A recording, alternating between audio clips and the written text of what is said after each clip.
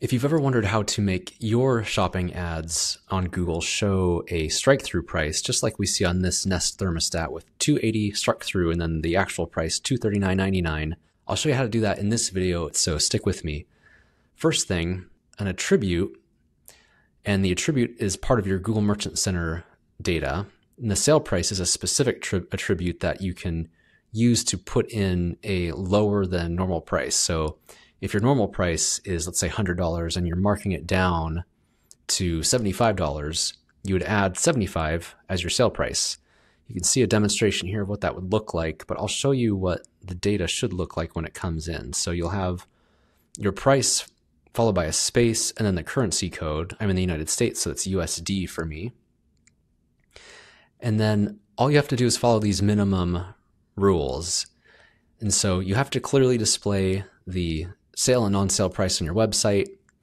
You have to submit the price just as normal, and it has to be higher than the sale price. So the price has to be higher than the sale price.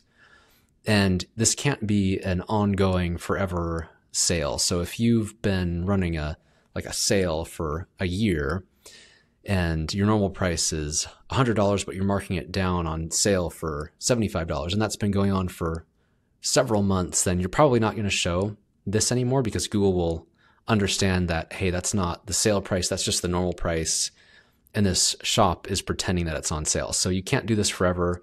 Google used to state exactly how long you could do it. It was around 90 days, I recall, but right now Google's not publishing that information. So just know that this can't be the forever price. It has to actually be a special price that's time limited. There's a second attribute that you can add, which is sale price effective date.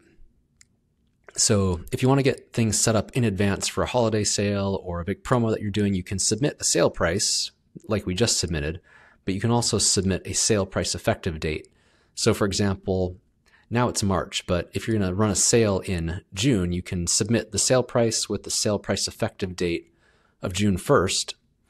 And then that way Google knows when to expect that sale price to actually be real.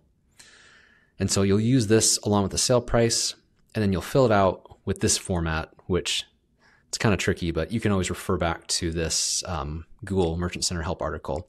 So what would that look like in an actual product feed? Let's take an example from a Google Sheet. This is the Google Sheet template that you can download. I'll also show you how to do this in my preferred tool, which is Data Feed Watch. That's a third-party tool, but this is a free method, obviously, and it helps to explain. So here we have our price, $15. And then if I wanted to put in a discount, let's say 10 USD, and then I'll put in my sale price effective date, which it won't be 2016 because now it's 2025. So let's do 2025. And then we have the date, time zone, then the end date, which we'll put 2025 again.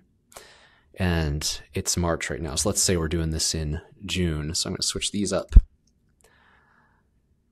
That's actually April, but that's fine. All right, so then you would submit this to Google Merchant Center, and what you'll find in Google Merchant Center is the price and then the sale price, and the sale price will be less.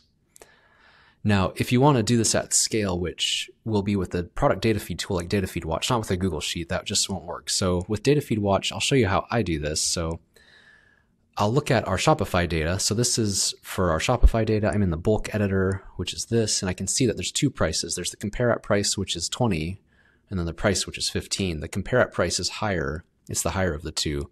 So as an example, here's that live product. $20 is the higher price. It's crossed out because it's on sale. It's on sale for $15, and that's the lower of the two prices. So I'll go back into Data Feed Watch, and what I'm going to do is I'm going to tell Google, that's what this is going to go to. This is going to go to Google, that price, the blue box. I'm going to set the price to the compare at price because that's the higher of the two prices. If you refer back to our Google Sheet, I switched that to $20. That's the higher of the two prices. And in Shopify lingo, the higher of the two prices is compare at price, like we just saw. And so I'll tell Data Feed Watch, rename the price, compare at price, only if the compare at price is actually higher than the price. Otherwise, we're just going to rename it price. You don't have to worry too much about this rule right now. You can refer back to this video later if you're doing this. Then the sale price, that's the lower of the two prices. And in Shopify lingo, the lower of the two prices, it's just the price. So you can see that here in our bulk editor, price is 15, it's the lower of the two prices. And so in Data Feed Watch, I'm going to tell Data Feed Watch that Google sale price, we're going to rename that to the price, but only if price is actually less than the compare at price. Otherwise, just leave it empty because it won't apply.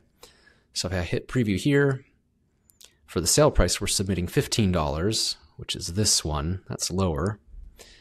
And then that's the sale price. For the price, we're submitting $20. That's the higher of the two product prices. That's that one right there.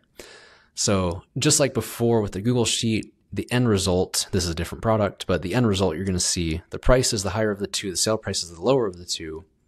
And then in your ads, you are eligible to show this strike-through price. So that's how you set that up in Google Ads. Make sure to follow our channel, like this video for more tips. Thanks for watching, and good luck advertising.